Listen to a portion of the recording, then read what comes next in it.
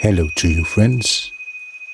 This is Dhamma on air, but first, the daily contemplation. Worthy, honorable, and perfectly self-enlightened was the blessed Buddha, consummated in knowledge and behavior, totally transcended, expert in all dimensions, knower of all worlds, unsurpassable trainer of those who can be tamed, both teacher and guide of gods as well as of humans, blessed, exalted, awakened, and perfectly self-enlightened was the blessed Buddha. Perfectly formulated is this Buddha Dhamma, visible right here and now, immediately effective, timeless, inviting each and every one to come and see for themselves, inspect, examine, and verify, leading each and every one through progress towards perfection. Directly observable, experienceable, and realizable by each intelligence. Perfectly training is this noble Sangha community of the Buddha's noble disciples. They are training the right way, the true way, the good way, the direct way. Therefore, to these 8 kinds of individuals, these 4 noble pairs deserve both gifts, self-sacrifice, offerings, hospitality, and reverential salutation with joint palms. Since this noble Sangha community of the Buddha's noble disciples is an unsurpassable and indeed forever unsurpassed field of merit in this world, for this world, to honor, respect, support, uphold, and protect. Thank you. Hello to you, friends. This is Dhamma on air number 45, recorded on the 19th of November, the year 2016, on planet Earth, on Knuckles Mountain, in the Cypress Hermitage indoor, because there fell 150 millimeters of rain during the night, and it's still raining. It's very good for the hydropower. So I have hydropower and solar power here. So all this Dhamma is made without any pollution of fossil fuel. The solar panel plant you see here, and the hydropower here. So the water is very good for hydropower. Now the small hydropower turbine runs with approximately 1 kilowatt, 1000 watt. And that's more than enough for this small Bhavana Kuti, this small meditation hut, even for video production. There are 4 questions and 1 simile, but first, the usual intro. Namo Tasso Bhagavato Arahato Samma Sambuddhassa. Worthy, honorable, and perfectly self-enlightened was the blessed Buddha. The simile, which I've taken from Helmut Heger's book, Similes of the Buddha, which also refers to the Tipitaka, is called the simile of the vipers, the poisonous vipers. And it comes from Samyutta Nikaya, book 35 on the six senses, and it's Sutta number 238, speech number 238. And it goes like this: there's a man, and he don't want to die. He don't want suffering. He wants happiness. But then they tell him, good man, there's 4 poisonous vipers, snakes, with deadly venom in their glands and teeth, and they are after you. Do now what you seem suitable. And then, of course, he starts to run away. But then they say, they tell him, good man, there's 5 serial killers after you with weapons ready, and they want to kill you right on the spot. Do now what you seem suitable. And then he runs to and fro, even more panic than before. They say, good man, there's one more message. There's a treacherous murderer after you also. He's one of your intimate and dear friends. And then the man, he becomes even more confused and run even more to and fro and up and down, and he don't know what to do. Then he runs by chance into an empty village. And in this empty village, he enters all these empty houses. And whatever pots he finds, these pots and vessels, they're empty. And there's nothing in them. So they say, good man, you know, this village, it will be robbed by robbers. So you have to leave this village.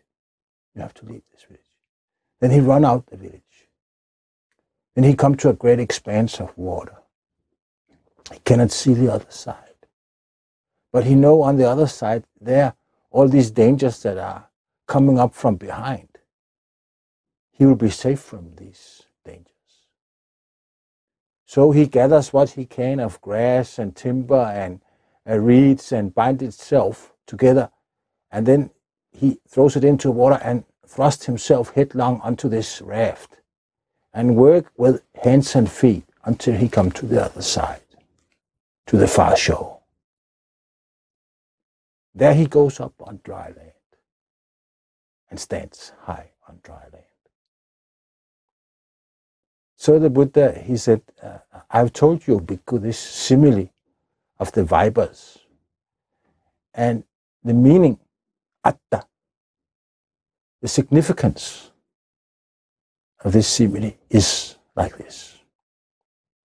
The 4 vipers, they signifies or symbolizes the 4 great elements which Buddhist matter or materiality is made out of, namely solidity, fluidity, heat, and motion. And so, like they say to this man, that these vipers, he has to take care of these vipers, these 4 vipers, he has to nurse them. He has to give them food and wash them and put them to sleep at night. Just like you have to give this body food and wash it and put it to sleep at night. So he also has to do with these 4 vipers. But they can bite him at any time. Then he will drop dead on the spot after a very painful period. So also this body. It can die anytime. You can have a heart attack or get cancer or have a traffic accident. And nobody watching this video know whether they will be alive in 5 minutes' time, or tomorrow, or in 2 seconds' time. So dangerous is it? So dangerous is it to have a body and to be dependent upon body, to be dependent upon solidity, fluidity, heat and motion, which is the materiality the body is made of. So it's like 4 vipers. Then there's the 5 robbers, the 5 serial killers that are after him, that have killed him so many times in samsara that it cannot be counted. This signifies the 5 clusters of clinging, the khandhas: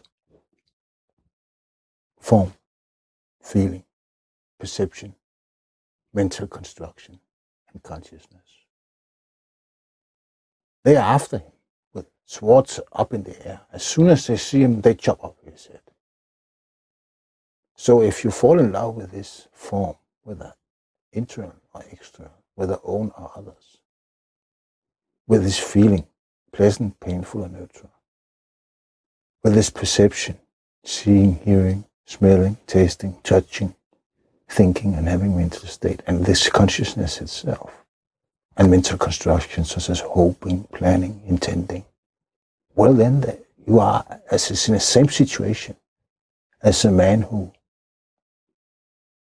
is tracked down by 5 serial killers with their swords up in the air.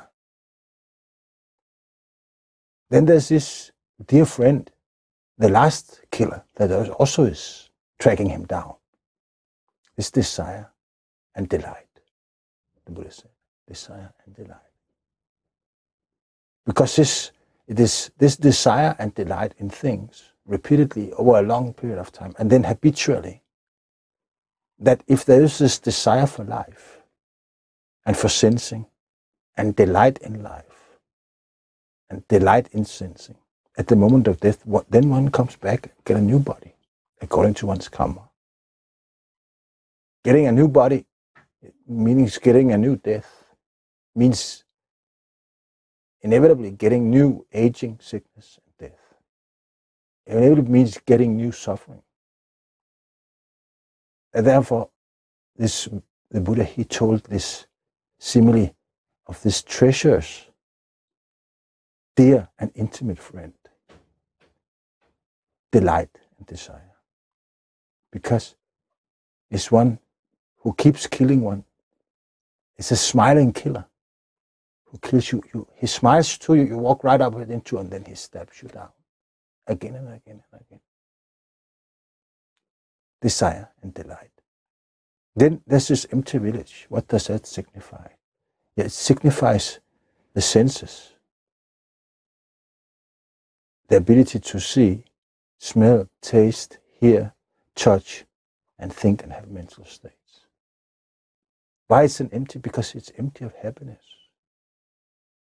Because it's empty of self. Because it's empty of entity. Because it's empty of permanence. Because it's empty of safety. That's why the senses, these addictive instruments or sensors we are endowed with, that's why they are empty. First of all, because they're empty of happiness. What then with these empty pots? This is the external sense objects. Whatever you can see, visible forms and color, smells, tastes, touches, and mental states, they're also empty. It's like an empty pot, there's nothing in them. There's no meaning in them, there's no happiness in them, no lasting happiness in them. There's no substance in them. There's no permanence in them. Therefore they are like empty pots. What then are these robbers? They will come and attack. Yeah, this can also be symbolizes these six external sense objects. That is something that you can see, because the eye is attacked by visual forms, agreeable as disagreeable. And so also by the other senses. The mind and the body is attacked by their sense object, whether agreeable or disagreeable. It cannot say no to sensing them. They just come and knock the door. The sense doors, the 6 sense doors. So they are like these robbers that are coming to attack the village and that you have to flee from. This is anything that can be seen, heard, smelled, tasted, touched, thought of, and mental states that one can endure. What then is this great expanse of water one has to cross? This is the flood of sensuality, the 4 floods, the flood of sensuality, of sensing, being in whirled about in this, sensing this and that, being captivating by this and that, and repulsed by this and that. It's kind of like a flood. It's flooding in our mind and flushing it down into more sensing. It's a flood of ignorance. It's a flood of becoming this and that.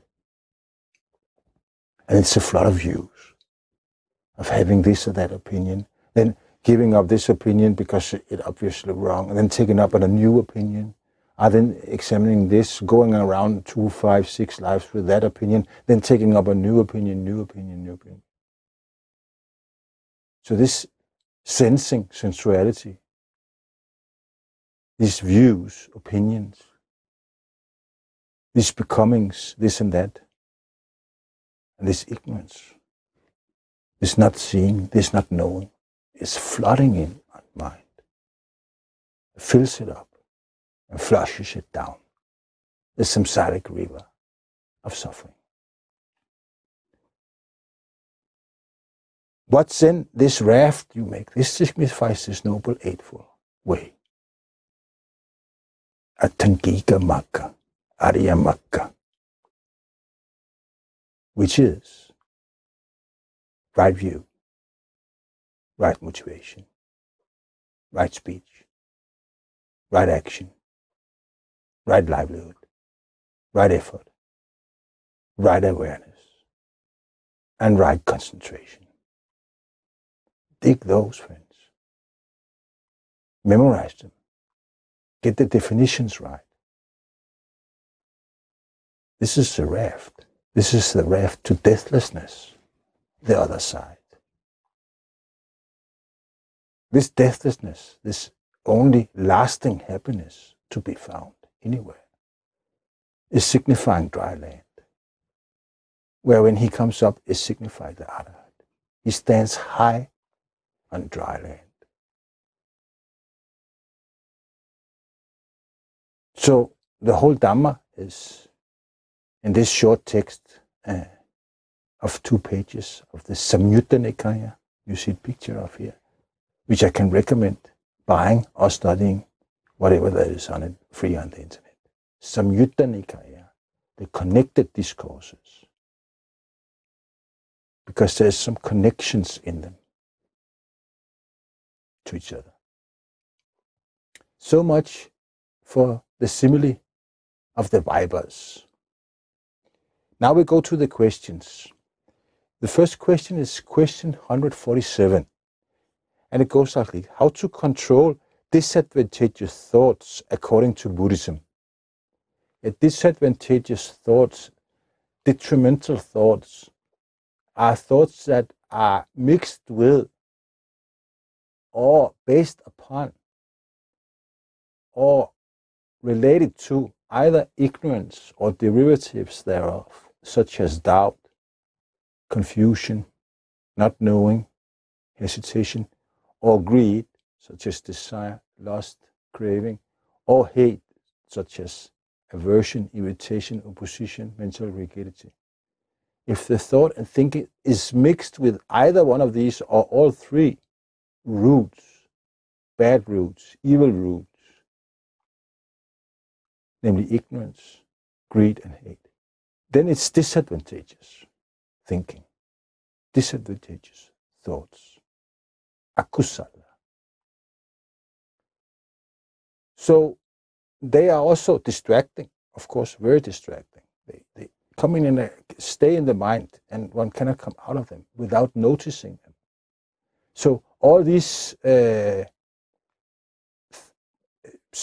advices the Buddha gave on how to come out of these distracting thoughts, which is in the Vitakka-santhana Sutta, which is also in the Samyutta Nikaya. No, it's Majjhima Nikaya, number 20, Majjhima Nikaya, which is a picture of here. Vitakka-santhana Sutta, how to removal of the distracting thoughts. All these advices are based that one is aware of it. One is aware of the thinking. So this awareness is mind seeing mind. If mind doesn't see mind, then the thought and the thinking can go on. Both advantageous, disadvantageous, and neutral thinking can go on and on and on for billions of years without the mind seeing it, noticing it, being aware of it. Then, of course, it cannot escape it. No chance. So first one has to see, the mind has to look itself in the mirror and see, what is it doing? What is it doing now? And then classify, is there any hate there? Is there any greed there? Is there any ignorance there? And if it realizes that, there is either greed, hate, or ignorance present, or derivatives thereof, then there are specific antidotes. And then they go like this. The first advice the Buddha gave, which was to redirect the mind away from an object which causes a disadvantageous thinking towards an advantageous object. So let's say there is an object that causes greed, or it's an object that causes hate, or it's an object that causes confusion. Then one can redirect mind to another object. For example, the Buddha, the Dhamma, or the Sangha. Or meditation. Then immediately these disadvantageous thoughts disappear. It's like you have a piece of wood, and then there's a peg inside the piece of wood you have to get out. But you cannot get it out. It's stuck in there. It signifies a disadvantageous thought. It's stuck inside the mind, which is a piece of wood. Then you take a finer peg, a small peg, and then you can hammer it in under the coarse peg, and then they get the coarse peg out.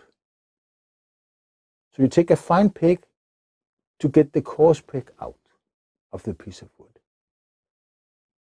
So the coarse peg signifies the detrimental thinking, and the fine peg signifies the redirecting of mind to an advantageous object of thinking. Desire for living forms, sexual desire typically, they can be exchanged with thinking about a disgusting, rotting corpse. Then the greed will go away.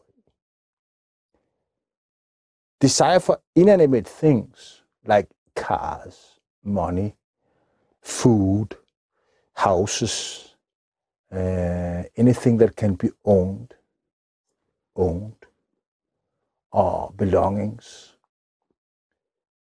they can be exchanged by thinking about their impermanence, that they don't last. Desire for them can be exchanged by this, noting their impermanence, these inanimate things.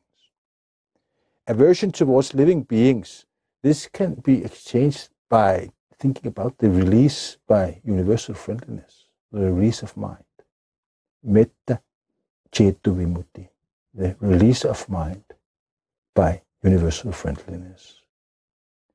An aversion towards inanimate things by noting their composition,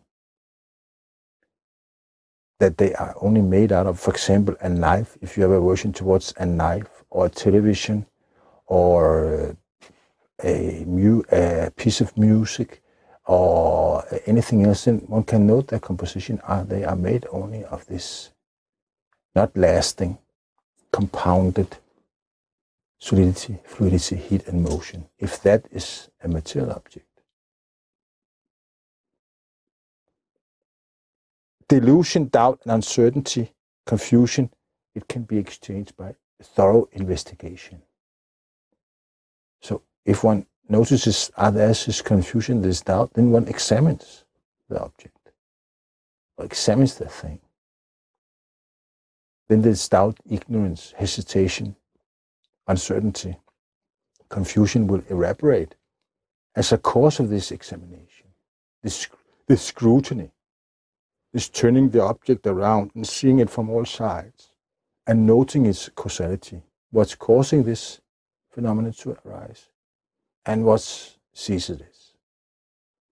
And what does it affect itself? What causality does it have itself?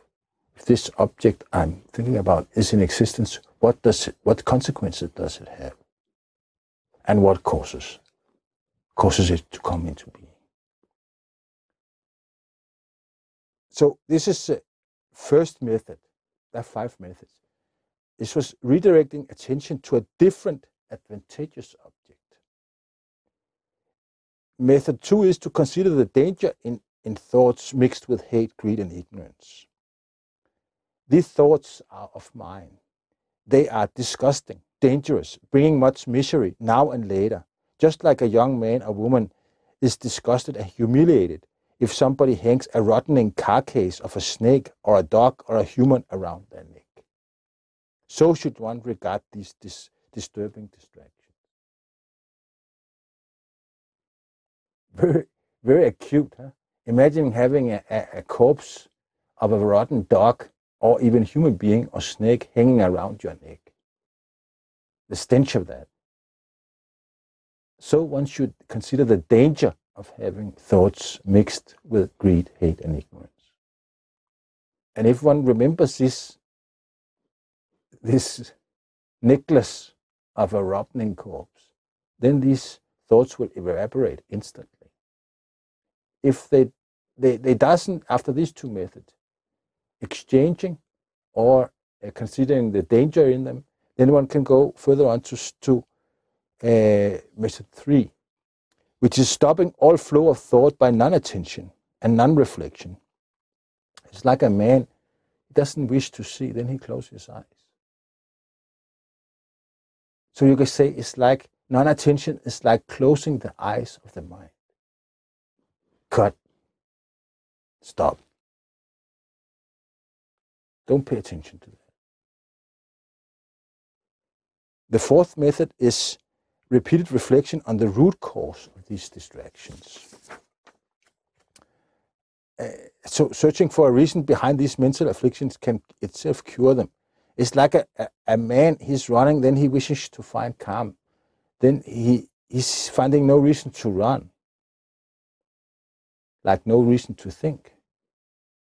So he starts walking instead. So after a while, he finds no reason to walk, then he sits down. Then after a while, after he sits down, then he finds no reason to sit down, and he lies down. So he's cured.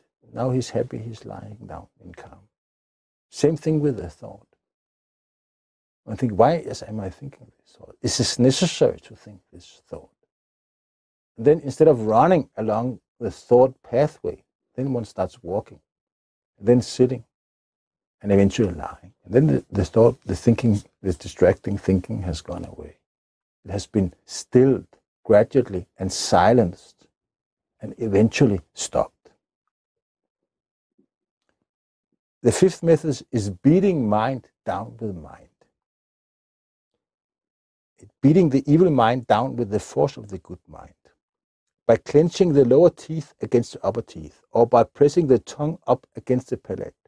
Like a strong man holds down a weak man by the shoulders, so should one beat down mind with mind.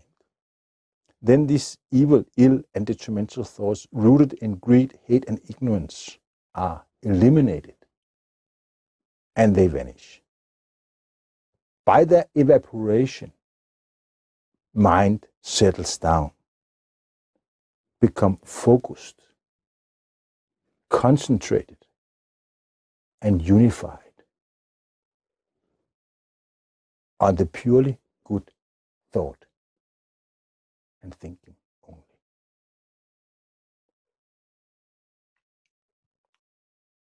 These are the 5 methods the Buddha recommended. And I'll place a bet on if one goes through these 5 methods, then there is no detrimental, evil thinking or thought that can survive coming through these 5 methods. But one has to be aware of them, notice them by mind-seeing mind. If one doesn't notice, then this attention deficit that instantly occurs,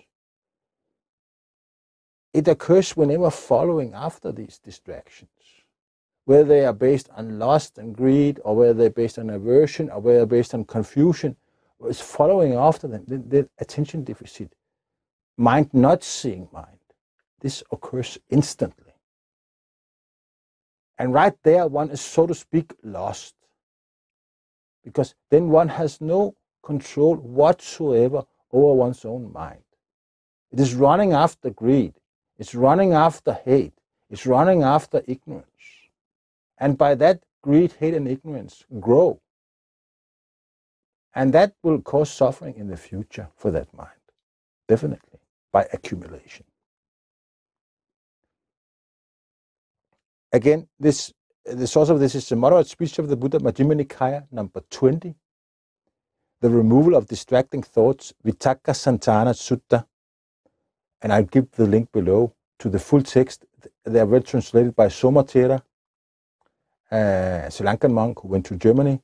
And there's also a Dhamma drop on my website, whatbuddhasaid.net, on how to remove distracting thoughts. Just search that. Distracting thoughts, search for that. So much for question 147. Question 148 goes like this. Is choosing to watch TV at a TV show instead of Dhamma disadvantageous? Indeed, yes. Indeed, yes. Why so? Yeah, because it's not connected with the goal of attaining Nibbana. Neither is it connected with approaching Nibbana. And Nibbana is the only lasting happiness. So you can say anything not connected with that is connected with either stagnation, where one is, or moving away from Nibbana, moving away from lasting happiness. That is moving more and more into the jungle of suffering, the samsaric jungle of suffering. So it's kind of like a pointless activity.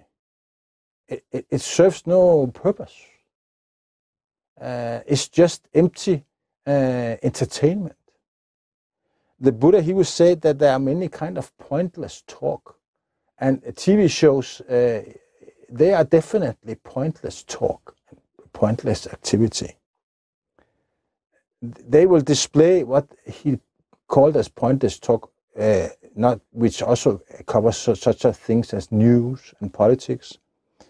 He said such talk as on kings, robbers, ministers, armies, dangers, wars, food, drinks, clothing, furniture, jewelry, cosmetics, relatives, vehicles, villages, town, cities, countries, women, heroes, places, amusements, the dead, trifles, the origin of the world, the origin of the sea, whether metaphysical things are like this or are not like this, such talk is pointless. It's irrelevant. It is detrimental. It is empty of any advantage. Empty of any advantage.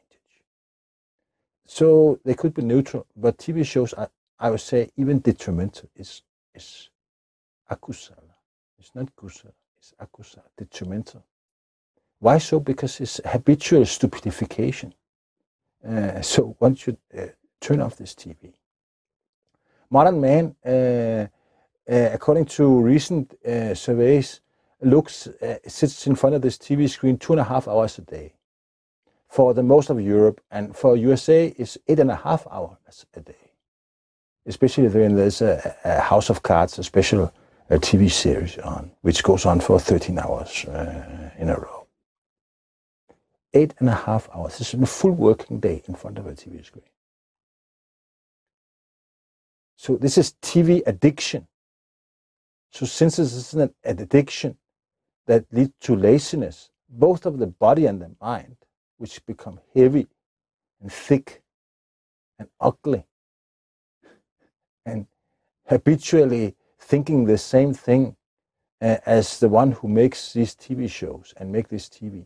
And it's worth noticing then that those who make TV, this is a journalist, they are usually people with a kind of like middle-sized education.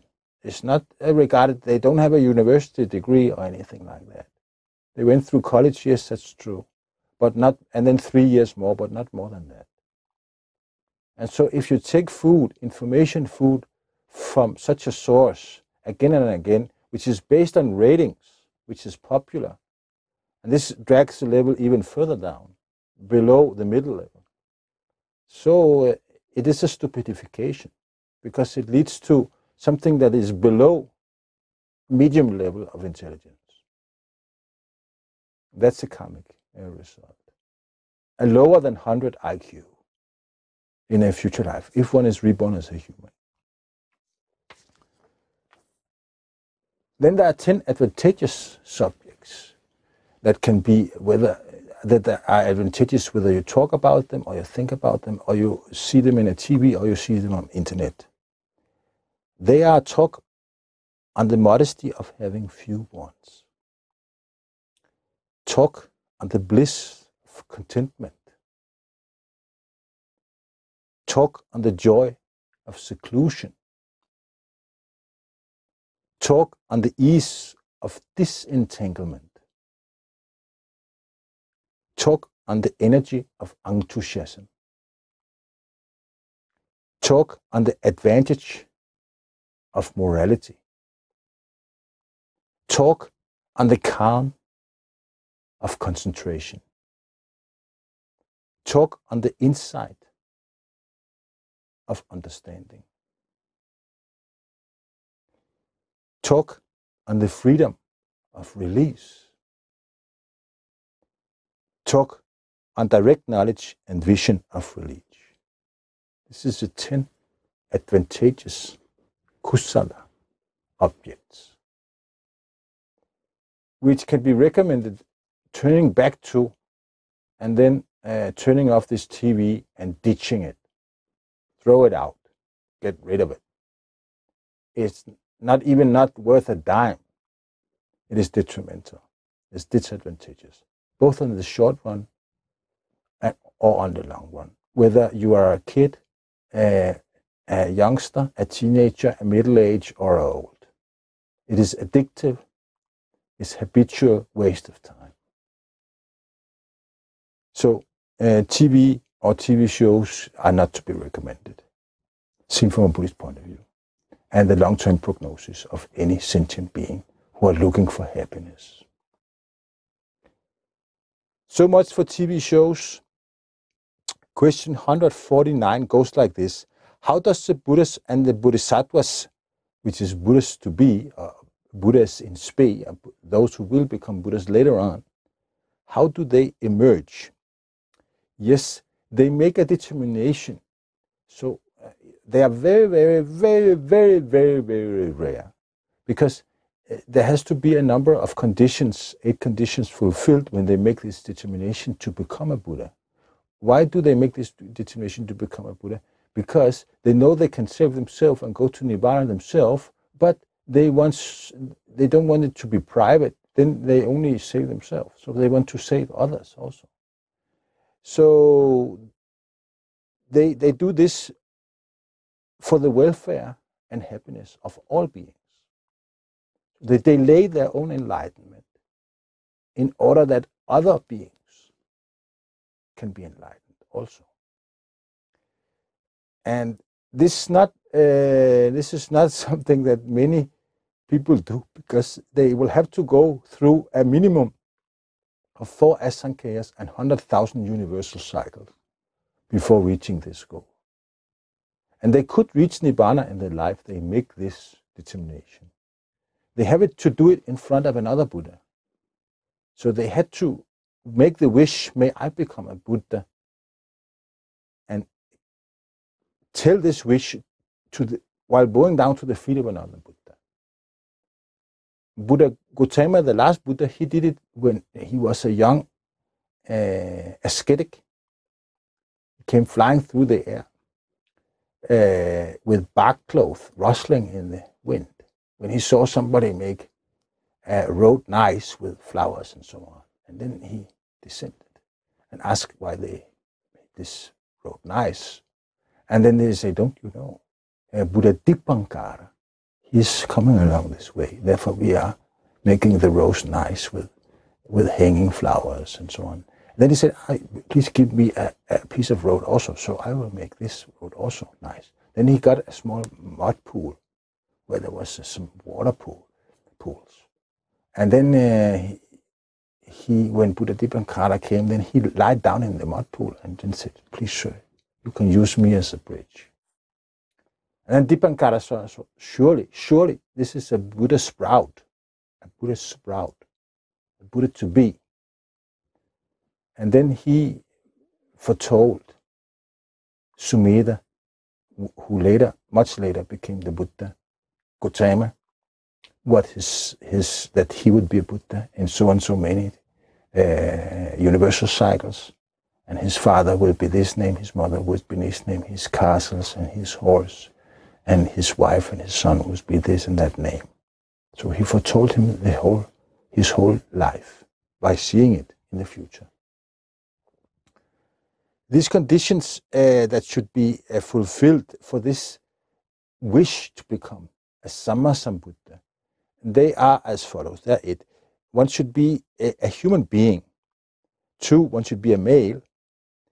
3, one should be sufficient developed to become an arahat at that very birth, at that very moment. And Sumedha was. One should be a recluse at the time of the declaration. One should declare this resolve, this determination, this wish before another Sammasambuddha. One should be possessed of the attainments such as jhana meditations. One should be prepared to sacrifice all, even one's own life. And one's resolution should be absolutely firm and unwavering. I'll give 2 links below to the explanation about the Buddha and the Bodhisattvas. So you can go and follow up on it there, where all the references about these facts are given in the text. Then after that, Buddha Dipankara went first, and then Sumedha, he sat down and then he thought about what are these 10 perfections I have to perfect before I can become a Buddha. And then he realized that there were these 10 perfections, these dasa parami, 10 perfections, that he has to perfect to the 3rd degree. If we take the first one, dana parami, the perfection of giving, or generosity, then normal savaka bodhis, those who become enlightened by discipleship, they give away their possessions. And number 2, to the 2nd degree is by the Pajjika Buddhas, they give away a limb, an organ, or an eye, or a kidney, or whatever. But to the 3rd degree, then they give away, and this is to the Bodhisattvas of the Sammasambuddhas, they give away their own life.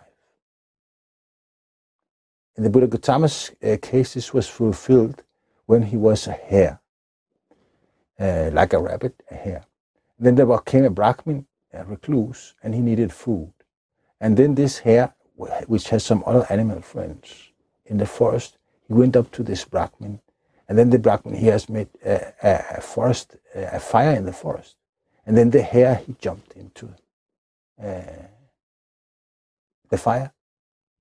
So he roasted, died, and roasted up so the recluse could have food.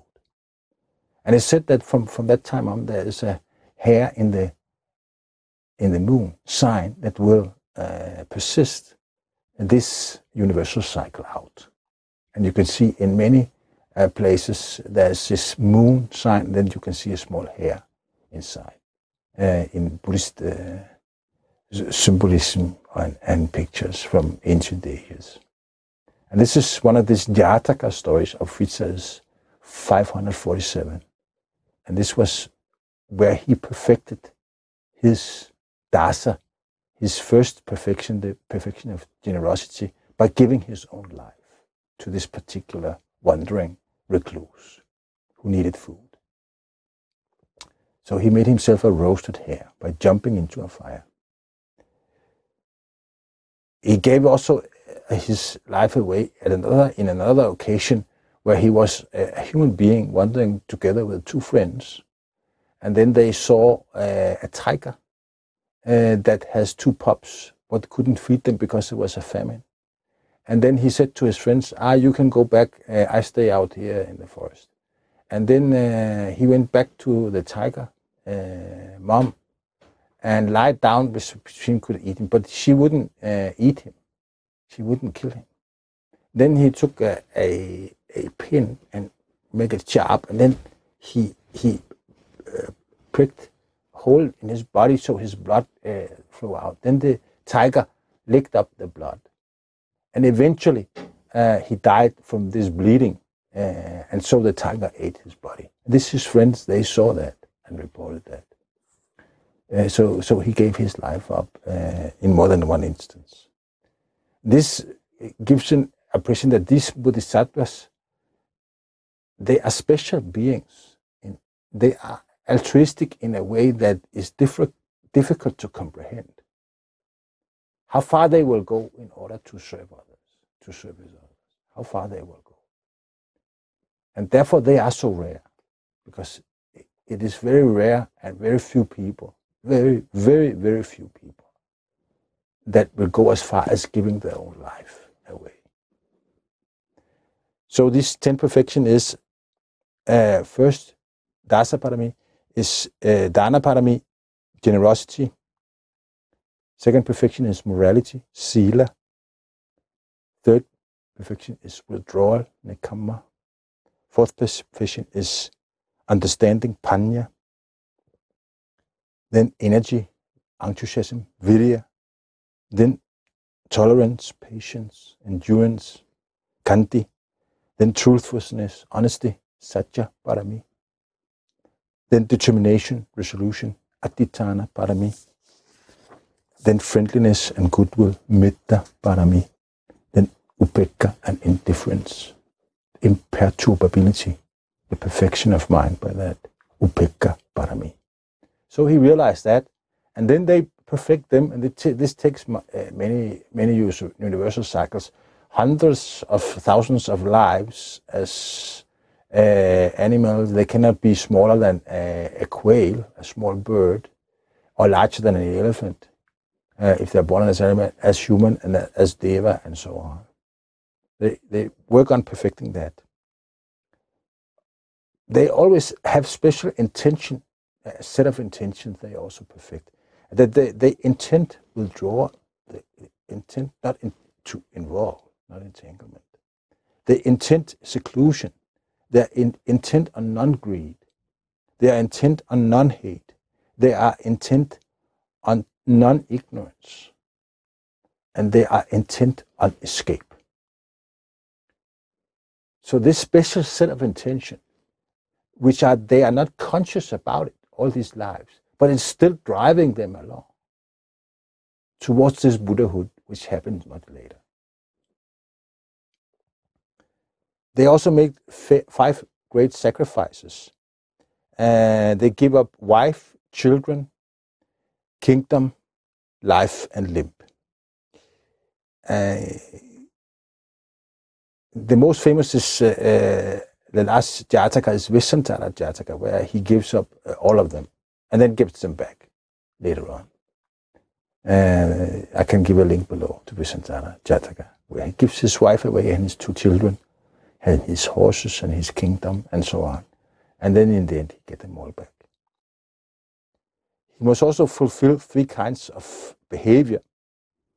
This is striving to help. Striving to help. And striving to save the world. Number 2. And striving for Buddhahood. This is these 3 strivings. Then their career from this determination point in front of a Buddha until they become Buddha, it can vary. And this is according to their abilities. Gautama, he had the shortest career. This is 4 asankeyas, 4 incalculable periods, and then 100,000 universal cycles. And an incalculable period cannot be calculated. But the Buddha, he said it was like this. If one take a box that is 8 by 8 by 8 kilometers, and then fill it up with sand, and so each sand is 1 universal cycle, then the period will be as long as that there are sands in this box of 8 by 8 by 8 kilometers. So this is a lot of universal cycles, which are approximately 150 billion years each. So they go through an immense amount of suffering in order to save others. And in each life of them, they could become enlightened themselves, but they delay in order to teach the Dhamma to others, just as I do today. This was because Gautama's strong side was panya, his intelligence was exceedingly sharp. Those who has faith, saddha, goes by faith, they come to the same Sambuddhahood, but they come by different roads and take a little longer by go by faith. They have to go 8 asankeyas and 100,000 eons. And those who go by enthusiasm, by energy, by virya, as the next Buddha, Buddha Mitteya, Arya, Ajita Mitteya, the unconquerable friend, he will have succeeded 16 asankeyas and 100,000 eons when he comes forward to his Buddhahood. It is said that Mitteya, he has been pupil under more than 10,000 Buddhas. More than 10,000 Buddhas he has been a pupil under. Compared to Buddha Gautama, he was pupil under 24 other Buddhas, which he met through his career, through these 4 asankeyas and 100,000 eons, where Dipankara was the first. There was people under him, and then under the 24 Buddhas that passed in between in this period, in this immensely long time period. In their penultimate life, in their life just before the life, they attain Buddhahood. They all live in the Tusita divine dimension. Tusita means content, among the contented devas. And there you live for 576 million years. And they live a full life length there. And usually go around and pay worship to the former Buddhas and their relics with their wives. Mitteya will be said to have 5 wives, of exceedingly beautiful. Before they reach enlightenment, all the Bodhisattvas, they have 5 dreams. The first dream is that they dream that they lie with the world as a couch. They sleep on a couch that is the world. India, there's a picture here, with Himalaya as a pillow, and with the left hand resting in the eastern sea and the right in the western, and the feet in the ocean below India. The second dream is there's a creeper, a kind of kusa grass that grows up from the navel all the way up to heaven, to the sky. And the third dream is that white worms with black heads creep up from the feet covering the knees. And the fourth dream is that the 4 birds of various colors, they come from the 4 sides and lands at their feet, and then they become white. And the 5th dream is that they walk back and forth on excrement without being soiled. And the interpretation of these dreams says that when they lie on the world with the Himalaya as a pillow, then it signifies that they are born into supreme enlightenment, that they are the best of the best of beings, not only on the human world, but on all the 31 levels of existence. The grass of Kirya signifies a Noble Eightfold Way, that they would rediscover the Noble Eightfold Way that leads upwards, up into the sky and beyond. The white worms with black heads that are creeping up to their knees, that signify all the lay people that come and go forth under them and thereby attain enlightenment. And the four birds of various colors signifies two sets of four. The four castes that are in India, and thereby, and also the four people, kinds of people in the Sangha, namely the male and female lay devotees, upasikas and upasakas, and the bhikkhunis and the bhikkhus, the monks and the nuns. These four societies is signified by the four different colored birds that all become white, become enlightened when they land at the feet of the Buddha. And that they walk on a heap of excrement without becoming dirty signifies that they will be given them a lot of gifts, everything from monasteries to robes to gold and silver to anything, food, but they will not be attached to it. They will not be soiled by it. So the Buddhists also often say themselves that they arise in the world like a lotus in a mud pool. This goes for all nobles. The lotus in a mud pool, grow up in a mud pool, is a very dirty place, but the lotus itself blooms out without being affected by the dirt of the world.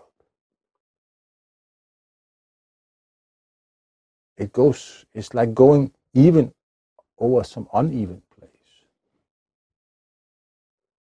There's another saying. So is the arising of the, because there's a lot of conditions that has to be fulfilled. They are very rare, but nevertheless, there's an endless road back in time. We know something like 27 is mentioned in the text, and in Mahayana text there's more than hundreds. And then we know the names of the next 10. But this is an endless row of Buddhas, because there is very few, but there is some who make this determination. It's instead of just being enlightened themselves, then they say, hey, ho, wait a minute, then nobody will benefit from it. If I just go into the forest and become enlightened there and save myself, nobody will benefit from it. What now if I delay my own enlightenment in order to benefit others, to tell others about how to do it, how to develop the Noble Eightfold Way, how to reach Nibbana, how to gain deathlessness and lasting happiness, how to do it. What now if I do that? And then they determine, they make this determination to do that. And they make this determination in front of another Buddha, while these 8 conditions are fulfilled. And then this, in itself, this intention, this very, very good intention, very big sacrifice, very big offer, because it means basically that they have to die as many times as you have to die in minimum 4 asankeyas and 100,000 universal cycles. And that is billions of billions of billions of billions of times, as this and that being in this and that situation. So it's a great offer. It doesn't come bigger than that, this sacrifice. Despite the fact that they could go Nibbana at that very life, that they make their determination. They make the Bodhisattva vow.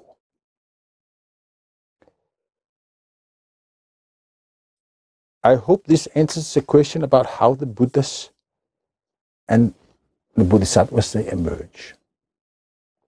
Rare are they in the world. Rare is it to see a Buddha. Rare is the Dhamma. Rare is it to be born in a period where there is a Dhamma. Therefore we should feel urgency, samvega. Now the Dhamma is here. The Noble Eightfold Way is here. The books are there. There are monks on the internet. They teach it on the YouTube. we should utilize this chance, this precious chance we have to approach Nibbana and to come in a situation where if we doesn't make the goal in this life, then we will do it in a future life. Because only that is safety. Question 150 goes like that. Now we've done 150 questions. Not too bad. What is the meaning of to make more of something than actually is there? Yeah, this signifies a symbolic expression of what we call Asava, which both means liquor, but it can also mean fermentation, because liquor, alcohol, is made by fermentation, fermentation of sugar. Asava can roughly be translated in the English language to assuming, supposing, imagining, expecting, taking for granted, inferring, conceiving, thinking that something is like this and only this is true, or it is probably like that, but in lack of proof or certain knowledge of that is actually like that. There are three of them, or four of them can be a different list, but three is most simple. That's the mental fermentation joined with sensuality, with sensing. There's mental fermentation linked with becoming, bhava. Bhava-sava, there's kama-sava. And there's mental fermentation associated with ignorance. These are the three mental concoctions or fermentations, said the Buddha. The Noble Eightfold Way is to be developed for the direct experience of these three fermentations, for the full understanding of them, for their complete elimination, and for their final overcoming, abandoning, and leaving all behind. So, basically, a fermentation can be compared to like this. It is mind making up something from some sense data. For example, one goes out to the ocean side or in a boat and a calm day, and then one sees around that the horizon is linear all way around. And then one assumes the earth is like a flat pancake. This is a fermentation. Because, first of all, if one took a very straight piece of metal and then put up and looked upon the horizon with one line, then one could see it was bending slightly. So the measurement, the observation is slightly faulty. That's one thing. But the second thing is that one assumes that then it must be a round. I'm standing on a round flat pancake. Why there actually is another model of this geometry, and that is a very, very large sphere. And if a very, very small observer stand on a very large sphere, then it will look like a small pancake if he looks around. That also goes for a camera. If you put a camera and turn it around, then it also will make the same observation from the data. So this model of a flat pancake is not something that is in the sense data itself. It's something that mind assumes. It conceives it. It brews it up. It ferments it.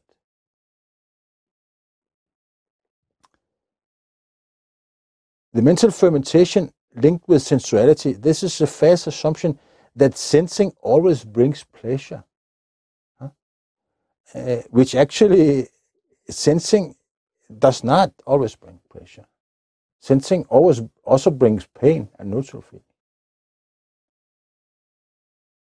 So this is just one thing.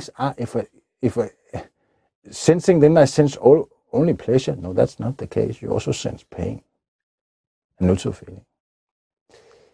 So this is the normal fermentation of sensuality. The fermentation with becoming is like the banal yet common wishing, may I become rich, beautiful, and famous, not noticing that any becoming inevitably is associated with change, with decay, death, and thus suffering.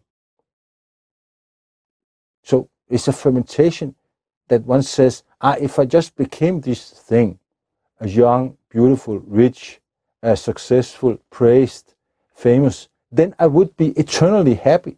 That's a fermentation. That's an assumption that mind brews up because it wants these things.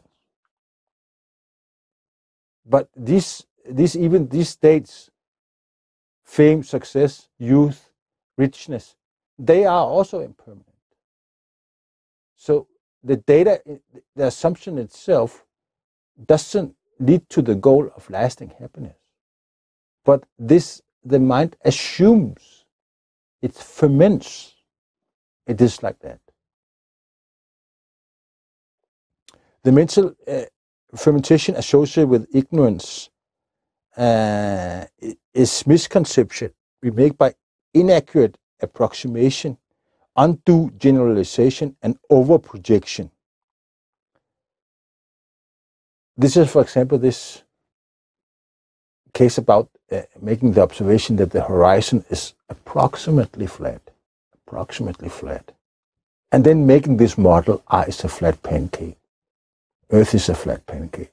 One goes out to the edge, one can fall down. There was a lady who raised up and protested very strongly against this man telling about that Earth was a globe, it was a sphere. Then he asked her, what is under the pancake? She said, that's a big turtle. But then he said, what's under the turtle? And she became very, very angry and upset. And then yelled at him, it's turtles all the way down, she said to him. And then she left the room. So her worldview was a flat pancake Earth. She's seen this in a medieval book, with a held up by a big turtle, which was standing on an endless row of turtles, an infinite row of turtles down. That's a very, very particular, colorful, and specific, and grotesque, and baroque mental fermentation. It's turtles all the way down. Don't you understand?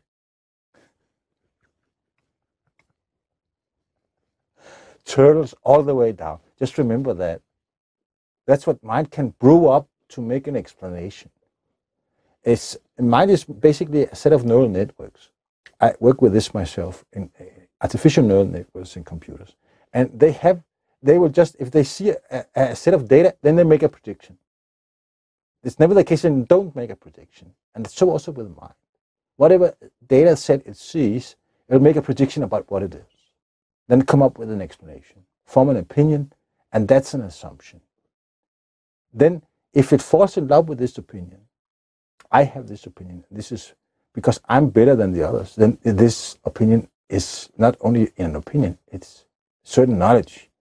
And I should not be questioned whether it's turtles all the way down or not, because then I become angry and leave the room. Then this is a habit that neural networks has, and it is an inherent error in neural networks. They always make a prediction where you should not predict, even when you should not predict anything. When the data are so uncertain, unsure, that you cannot make any certain prediction, then neural network come with a prediction anyway. That will have significance 52%. Random is 50%. So it's very close to random what it will come out with. It's turtles all the way down.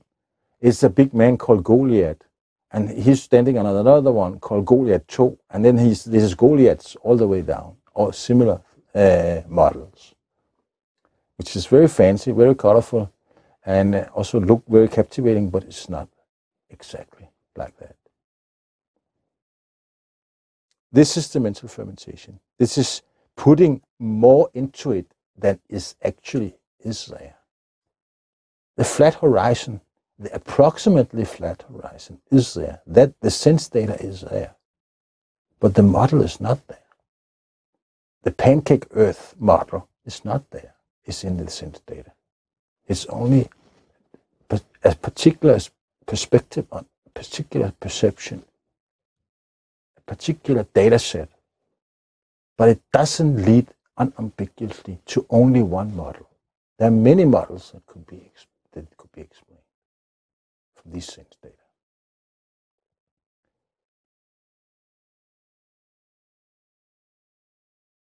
The typical fermentations that mind misconceives is the following. So mind misconstrues and misconceives the relations between the sense data and other sense data, other experiences, memories and like that, and thus misunderstands. Notably, mind ferments the three universal characteristics into the opposites. The three universal characteristics, tilakkhana, is 1. Impermanence, anicca. 2. Suffering, dukkha. And 3. Anatta, no self. But mind misconceives what actually is impermanent as it was lasting. So we think, this body, I can keep this body for so and so long. I can keep this house, this car, this wife, these children, this job. I can keep it because it lasts. It doesn't notice that how long it lasts. And if it notices, then it will have fear of that it doesn't last. And this fear, if one is aware of it, then it's advantageous. Then it will lead towards nirvana. If one is not aware of it, then one will go around being a little bit anxious about losing the job, losing the wife, losing the children, losing the reputation, losing the bank account, losing whatever one think is permanent. So mind misconstrues things that are impermanent as if they were permanent. And thereby it makes sense to desire them, to want them, to want to have them, to want to be able to have them, enjoy them all the time, and thereby cling to them, put them inside the cupboard or the safe with a coat on it. Even inside there, they evaporate, they disappear by themselves due to impermanence, because impermanence is a universal characteristic of all worldly phenomena, material as immaterial, past, present, and future, live or dead. Mind misunderstands also that ultimately everything is suffering because it is this that has this aspect of impermanence. It misunderstands it that what ultimately is suffering, that is happiness, that can be happiness, that the body can be happiness, that life can be happiness, ultimately speaking, because it forgets about this impermanence. So it makes first one fermentation. It ferments what is impermanent as it were permanent. And then it jumps on it and wants it. And then say, it's lasting happiness, because then I can keep it. But if you become happy for something that you lose, then whatever you become happy from, then you will become unhappy because you will always lose it, because it's always impermanent. The more happy you become for it, the more unhappy you become for it when you lose it. So all worldly objects, states, phenomena, are ultimately speaking suffering because they are impermanent. Whether they cause pleasant feeling initially or not doesn't matter. Actually, it is so. It's a catch-22 situation. If they cause a lot of happiness, a lot of pleasant feeling while they come, then they also cause a lot of suffering when they go.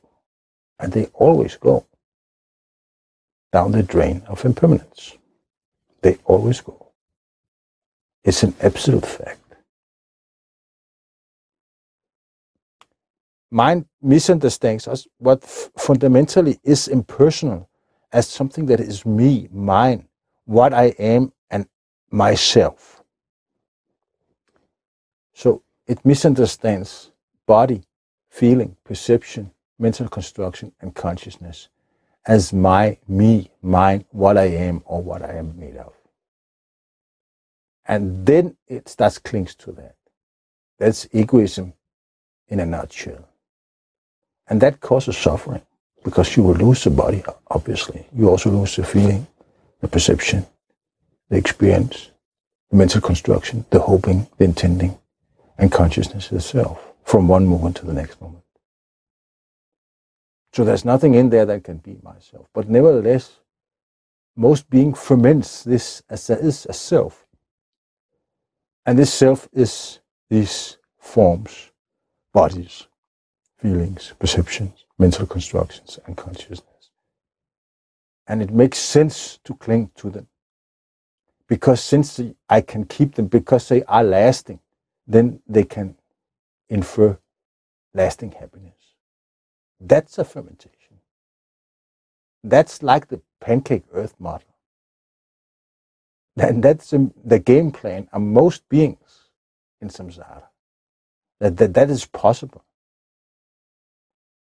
It's a fermentation that actually goes wrong and goes havoc already at the point of not noting impermanence, anicca. If you note impermanence, then it is very easy to see that this cannot lead to lasting happiness. And since it cannot lead to lasting happiness, it's impermanent, is evaporating by itself, then it cannot be identical to itself, then it cannot be an identity, then it cannot be an I, me, or mine. And since you cannot keep it, it cannot be mine. In any case, whatsoever. I'll place a link below to, I have a small Dhamma drop on my website called The Three Fermentations. Asava, mental fermentation. And Arahat, and that's the only abhidna, the direct knowledge of which also counts as flying, elevating, and swimming inside the cement and cliff and going through walls and so on. Escaping the fermentations and seeing them as fermentations. This is the Buddha, he regarded as the only really valuable abhidna of the mystical tricks. This is seeing these three fermentations as fermentations and eliminating them. And that eliminating all the three fermentations equals enlightenment. It happens at the moment of awakening. That these three fermentations, these tendencies to assume, to suppose, to infer, to conjecture, to spin up some explanation that is not correct, that is not according to fact, that is not according to absolute reality. These first evaporate to the complete degree at the moment of awakening, at the moment of bodhi, at the moment of enlightenment. So this mind-seeing mind should always be a little suspicious. If mind forms an opinion little too quickly, drag the gun, boom, it's like this and that. No. Examine first. Then examine again. Then remodel the opinion. Then examine again according to that. Don't jump into the hole of conclusion too quickly. Be very careful, very suspicious towards any of these ideas, funny ideas that mind has. For example, that there's something that is I, me, mine. That lasting happiness is possible in this or in any other world or in any other future. Or one can bend the world, shape it, plan it, construe it, so it will infer lasting happiness. Or that there is anything as much as an atom in this world or in any other world that is lasting, that is trustable, that is safe. As soon as you start going along these lines with these funny ideas, which is not very funny because they entail death, repeated aging, sickness, and death in an endless row. So they're not very funny. It's very tragic, actually, to have these ideas. But it takes only a second. Then you have built your whole life, your whole thinking, your whole planning upon ideas and assumptions on mental fermentations such as these. Be careful, be suspicious. Don't assume anything whatsoever. Lastly, I'll say thank you to the supporters once again, both the regular supporters, the occasional donors, and those 3 persons who gave food here the last week. Please remember to subscribe down there. If you want to go to the website, or if you want to support this Dhamma sharing, then click hover with your mouse over in this corner here. Then the small I will appear. Click the I and drag down. Then there's 5 links for you to utilize right there. Thank you for your attention. This ends Dhamma on Air number 45. Namo Tasso Bhagavato Arahato Samma Sambuddhassa. Worthy, honorable, and perfectly self-enlightened was the blessed Buddha. And have a nice day. You heard Bhikkhu Samahita from the Cypress Hermitage on the Knuckles Mountain, Bambarella, Central Hill Country, Sri Lanka. Please subscribe to the Google group Buddha Direct and visit the website whatbuddhasaid.net. May all beings become thus happy thereby. Thank you. Namo Tasso Bhagavato Arahato Samma Sambuddhassa. Worthy, honorable, and perfectly self-enlightened was the blessed Buddha.